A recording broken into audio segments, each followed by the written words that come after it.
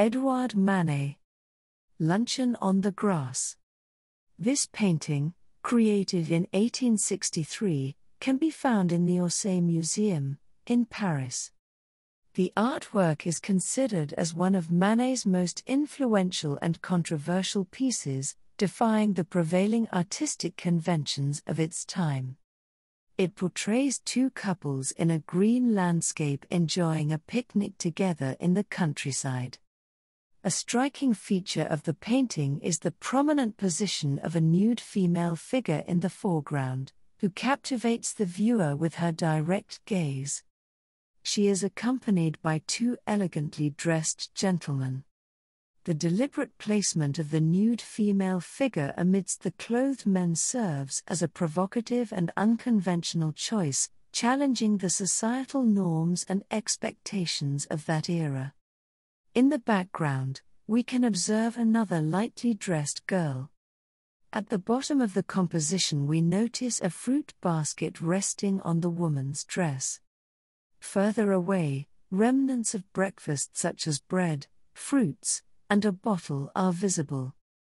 The identities of the faces are familiar, as the woman served as a frequent model for the artist, while the men were none other than Manet's brother and brother-in-law.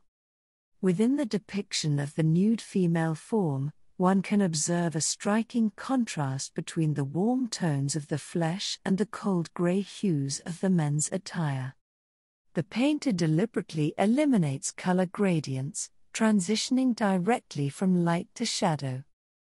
This approach aligns with the aesthetics of Japanese engraving, resulting in a two-dimensional quality to the painting.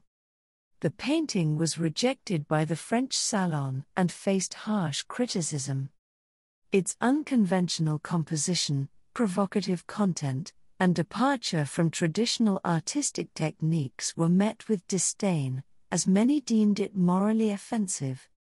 Essentially, the painting serves as a manifesto, declaring the artist's freedom to combine various elements in order to achieve a purely aesthetic effect. The concept that a work of art possesses its own set of laws, distinct from those governing everyday life, played a crucial role in shaping the course of modern painting movements.